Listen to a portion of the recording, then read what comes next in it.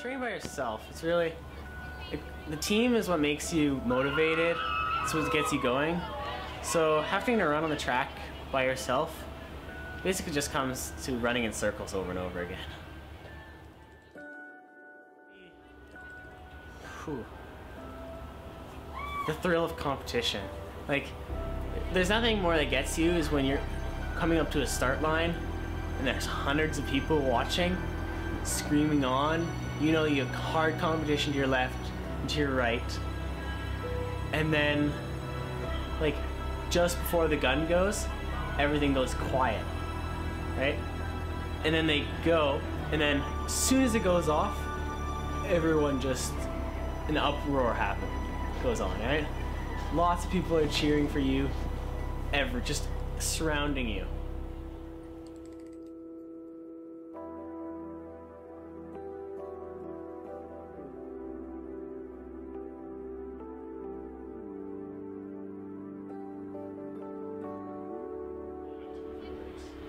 My favorite moment in a race would be though that last kilometer where you know that everyone has already pushed themselves for so far and you're rearing your breaking point, and it really becomes a race of spirit, right? Who wants to win it, and then who's been training well enough to have it, right?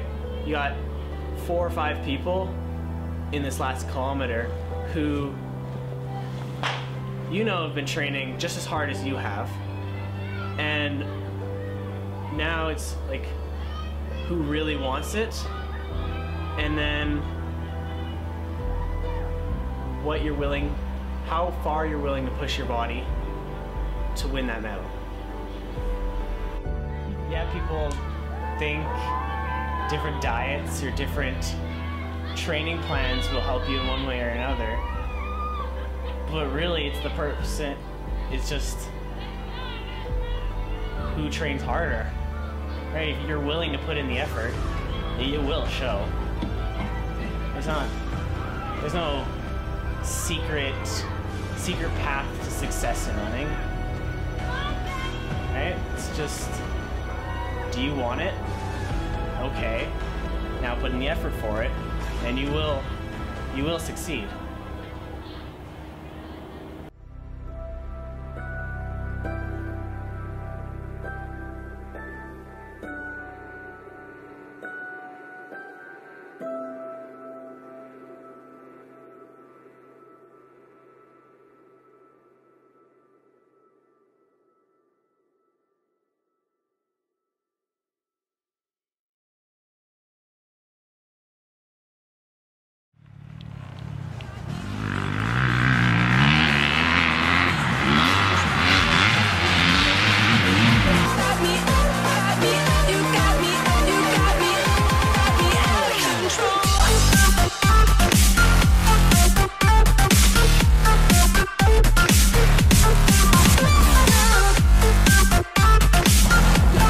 If you don't feel like you're gonna crash, I don't think you're going fast enough.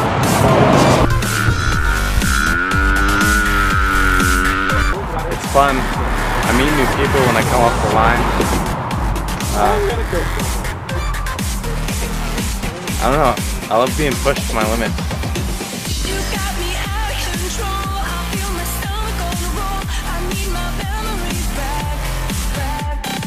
If I'm battling with someone, I might hit a jump that I've never hit before, and I might not have been able to do it without that other person there.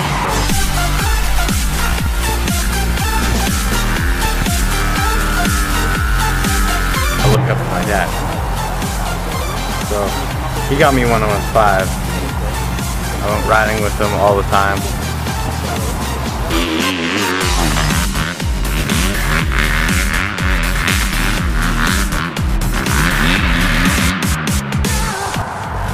The injuries I've had in the past, they're brutal. It sucks being off the bike.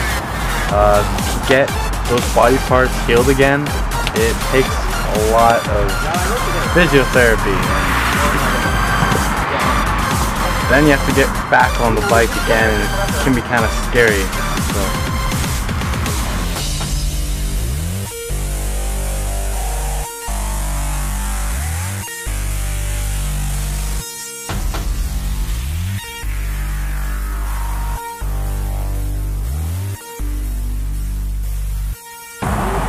always about training. There's no time for that stuff. It seems sometimes.